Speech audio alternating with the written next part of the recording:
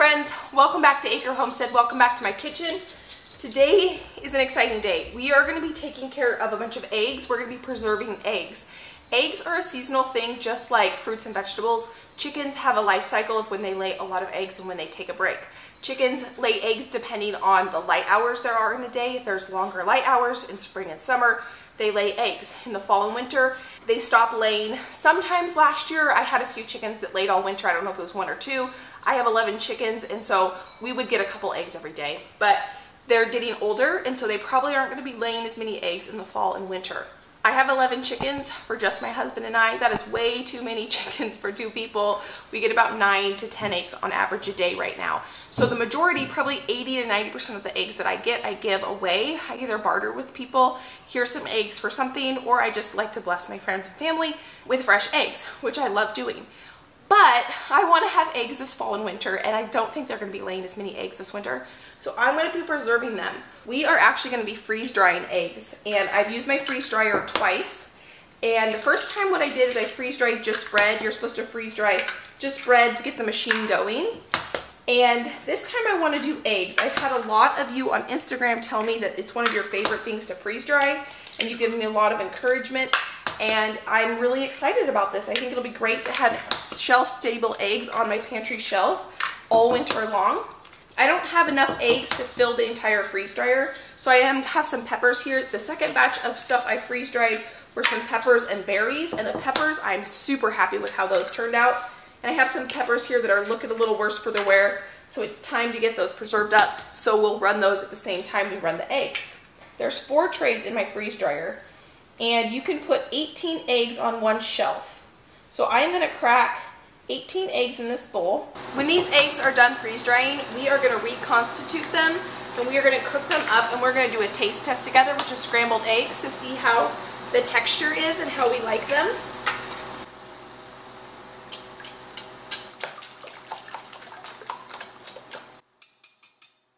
This here is my freeze dryer, and this thing is pretty easy to use. What we want to do is we want to get it turned on and we want to get it going because it does need to cool down. It takes about 30 minutes for that process to start before we put anything into it. The first thing we want to do before we turn on our freeze dryer is actually close this valve here. There's a valve right here. Freeze dryers work under pressure, and if that valve is open, the machine won't be able to get under pressure. So we make sure that's closed. Once that's closed, we just follow the directions on the pad here. I think it does remind us to close that, but let's just get started. So you push the start button. Now it says cooling vacuum chamber, and that's going to take 15 minutes. While that's going, let's keep going on the eggs. The freeze dryer is quite large, and it weighs about 225 pounds. So what I did is I purchased this stainless steel table that's on wheels and casters, so I can actually move this freeze dryer in and out of my food storage room. That's my walk-in pantry back there, and I am storing this actually in there long term. By having it on this table, I can wheel it in and out of my food storage room by myself, no problem. And I also am storing my 2 food dehydrators on the bottom shelf there. Alright, it has now been 15 minutes, and it says load food into freeze dryer, close drain valve, which we already did. Do not mix frozen food and fresh food. So you can freeze dry from frozen or fresh. I'm choosing today to freeze dry fresh food. Because I'm loading a liquid, the easiest way to do it is to actually put the tray in the freeze dryer first and then pour your liquid eggs into it, so you're not trying to, carry wobbly eggs. Now I'm going to go mix up a few more eggs so we can get the next shelf filled.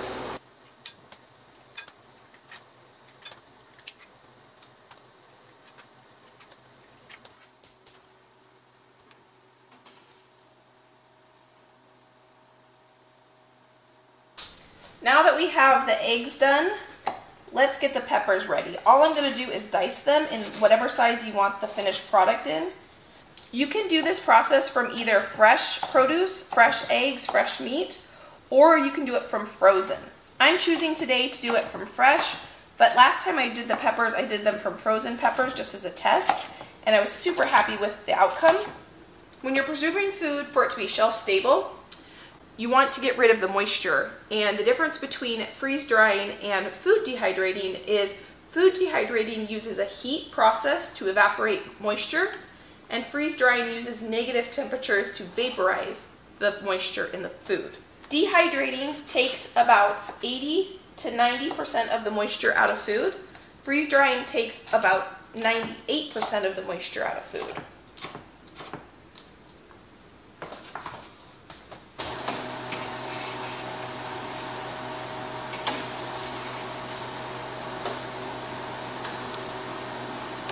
Now that we have our freeze dryer loaded and closed, all we're gonna do now is click continue. Now the screen says freezing. It's gonna freeze the food before it starts freeze drying the food. That is why you can work from frozen or fresh, and if you actually start with frozen, it does speed up the process, but I don't feel like freezing these and then getting them in here. We're just gonna do it all in here right now. It's probably gonna take about 18 to 24 hours for this to freeze dry, so obviously in the morning we'll come back and we'll check it together. This is a harvest rate freeze dryer. I will leave this link down in the description box if you wanna check this out. This is a medium size. They do come smaller and they do come larger. I'm really excited to have this. The possibilities are pretty endless when it comes to freeze drying. You can freeze dry any food. You can freeze dry whole meals. You can freeze dry almost anything. All you have to do is add water to reconstitute it. And when you reconstitute the food, it's supposed to keep the texture and the nutrient value a lot better than dehydrating. I don't think this is gonna replace my dehydrator. There's a lot of things that I love dehydrated. I'm excited to have this as an addition in my food preservation, along with my canning, food dehydrating, and things like that. So we're gonna let this sit, and if you wanna check it out, the link will be down in the description box below. Since I'm already puttering around in the kitchen, I'm gonna go ahead and get dinner going. I've got a freezer meal that I took out of the freezer, and I just harvested some potatoes out of the garden. So if you don't wanna watch me cook dinner, go ahead and skip to where I end up taking this stuff out of the freeze dryer. This is some ranch pesto chicken that I made in the last freezer cooking video. I can link this recipe down in the description box if you want. I'm gonna cook it just in the oven.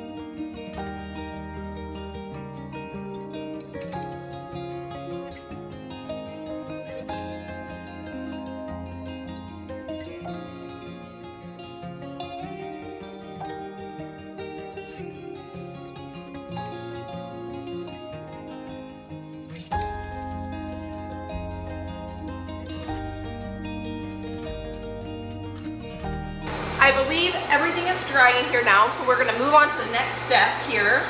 I'm going to turn it off. I'm gonna depressurize it so that I can open this door, because right now if I try to open this, it's pressurized. So I just turn this little valve here, and now it's depressurized, and it'll allow me to open it.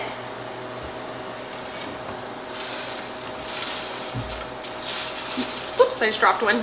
They are completely dry, nice and crispy, so let me empty this whole thing. Oh yeah, those are dry. No moisture in that at all. This is pretty exciting. So I'm gonna show you what we're gonna do here in just a second. One more tray of peppers. Nice and crispy. I'm not gonna use this again today, so I'm gonna go through the defrost process. There is a layer of ice that is around the inside here, and that ice comes from drawing out the moisture from the food, and it creates ice along the outside. So we need to defrost the machine. So what I'm gonna do is I'm gonna click the defrost setting. It's gonna tell me to keep the drain valve open, which it is already open. And now we are gonna close this because it says to keep door closed when it's draining. We're gonna hit the continue button, and now it's gonna defrost. Water is gonna drain out of the machine, so I have a pot here that has the hose into it so that it'll collect the water that it's gonna drain from.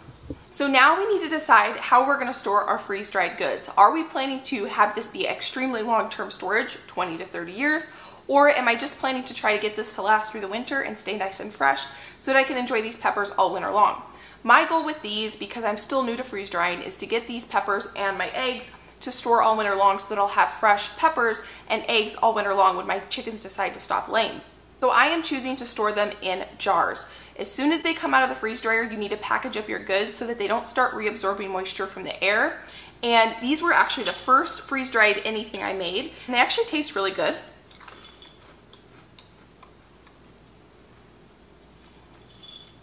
This is is actually a snack that I could see myself eating kind of regularly, just opening it up and eating it. And all I'm gonna do to store it in a jar is take my jar and fill it up. You wanna fill it up as full as possible.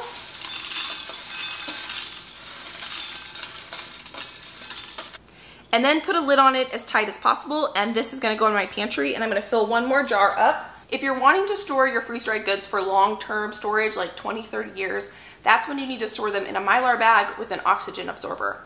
I have not done that yet, so this is the way I'm gonna do it for now, because my goal really is just to keep these goods fresh for all winter so that I can use them all winter. Let's move on to the eggs, and then we're gonna cook some up, and we're gonna taste test, and we are gonna see if we like freeze-dried eggs. I'm really curious to know how these cook up.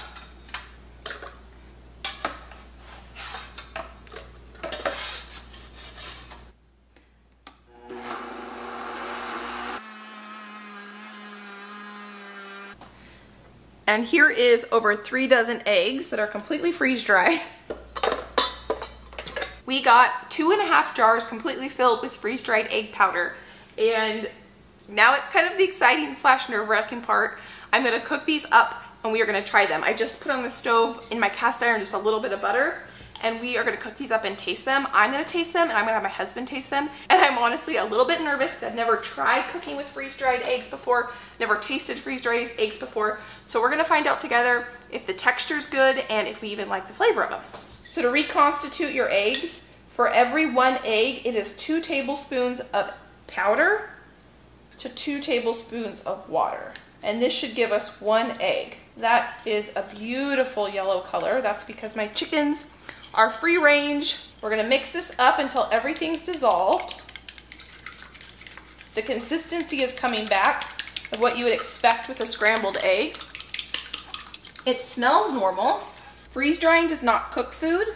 It literally keeps the food in whatever state you put it in there. So if you put in raw eggs and you freeze dry them, you have raw eggs, you need to cook them. They are cooking up, it looks like.